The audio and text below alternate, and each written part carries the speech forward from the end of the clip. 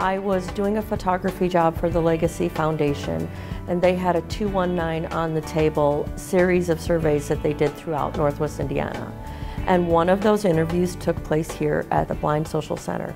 When I was here, I was moved and inspired by the patrons, by Mr. and Mrs. Blair, and the extraordinary work they do. Then the Legacy Foundation offered a grant opportunity. So the first thing that came to my mind was, I wanted to come back to the center and see if there was an opportunity to make an impact here. The goal was so that the center could start a gallery here for the patrons and about the patrons. And then when I was here, we had a small, simple class, so we did painting and drawing. We took the lead with what their abilities were and what direction they wished to go. And that was exciting for me also, because art is one of those fields where there is no wrong answer. They were excited about it because it was something new. Actually, even me as a sighted individual, when the art program first started, you know, I was a little skeptical because it's like I've never seen blind individuals paint art before. So when they started the first class, and after the class was ended that day, they had pictures that were halfway completed, and it was just amazing that a blind individual actually can paint art because of what they see in their minds. It's like when you have your sight, we see from our peripheral in terms of our eyesight that allows us to see. But blind people see differently. They see with their hands, they see with their ears. Each blind individual sees in a different manner. They need to use their other senses to experience the art.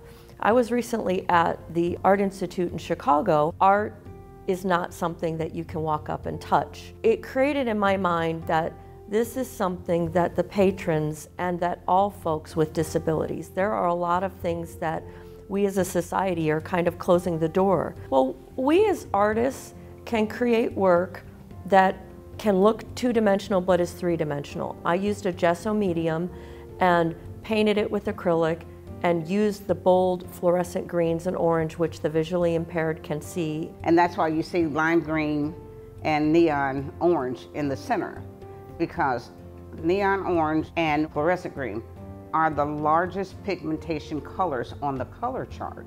Low vision to moderate vision, they can see color. And everything, when it was finished off, was sealed with a clear coat.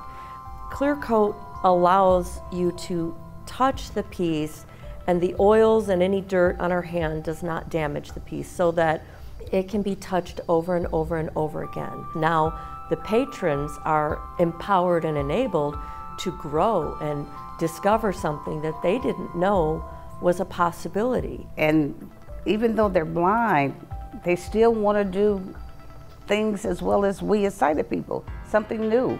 It's a challenge for them. Most sighted people don't understand the validity of that. No sight, and they can paint a picture. We have individuals that have sight that can't even paint a picture, okay? You can even give them the subject to paint. They can't paint, you know, for some reason they can't pick it up to paint that picture. But you have blind individuals that actually paint pictures. Life doesn't stop when you're blind. There's a lot of things that blind people can do if you just give them the opportunity. The 8 weeks that I taught, we want them to have that opportunity to keep growing as artists. I want the door to be open. I want the patrons to continue to express themselves in an artistic way. And I hope that this will open the door for that and create the dialogue that needs to be had.